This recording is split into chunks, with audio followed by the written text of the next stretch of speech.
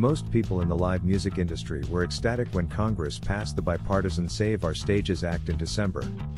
It created a $15 billion grant program, run by the Small Business Administration, that would help rescue an industry badly wrecked by the coronavirus pandemic. But then there were skeptics like Matt Garrison, co-founder of Shapeshifter Lab, a small music and arts club in Brooklyn, New York.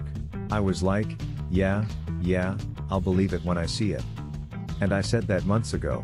Garrison says. It's March now, and the website for businesses to apply for this program, known as the Shuttered Venue Operators Grant, SVOG, isn't up and running yet.